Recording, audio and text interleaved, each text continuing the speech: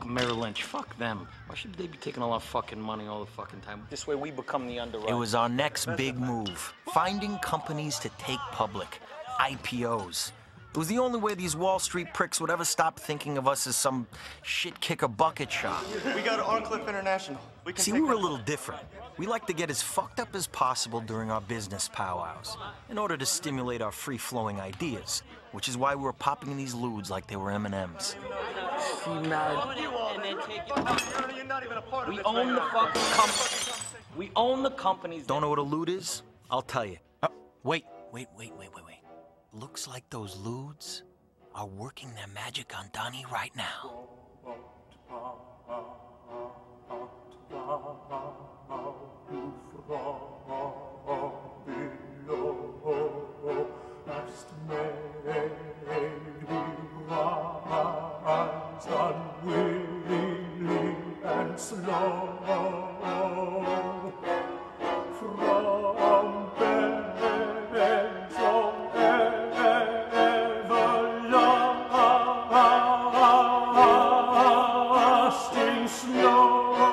The Quaalude, or lewd as it is commonly referred to, was first synthesized in 1951 by an Indian doctor, that's dots not feathers, as a sedative, and was prescribed to stressed-out housewives with sleep disorders.